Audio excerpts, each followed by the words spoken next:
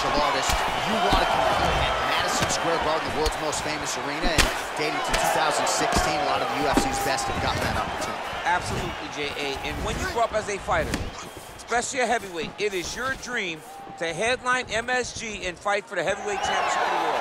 I got that honor, and I can almost feel the ghost of Muhammad Ali, Joe Frazier, all those great fights those guys had at MSG. I felt as if on that night that I retained my championship, I became part of that fraternity, the greatest heavyweight fighter to ever step foot in Madison Square Garden.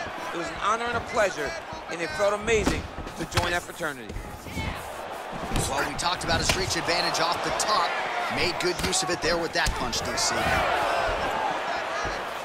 And just inches away from landing one of those big right hands. Well, he continues to do a nice job here defensively, protecting his head, raising the guard, and... Oh! He's in trouble. He's hurt bad. Beautiful knee. Wow! Put him to sleep. Sit right here. Oh! Dude's hurt. Serve him up. Go get him. Oh, big left hook there. Look at him drive his shin into his opponent's body with that body kick. Big knee to the body. Oh!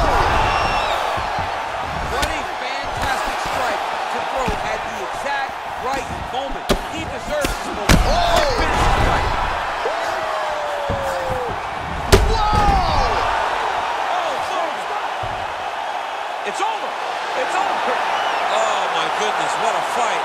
Just the way he drew it up as he gets the knockout victory here tonight, it's hard to land a strike more flush than he did right there, and I'm not even sure the opponent saw it coming, so he'll see the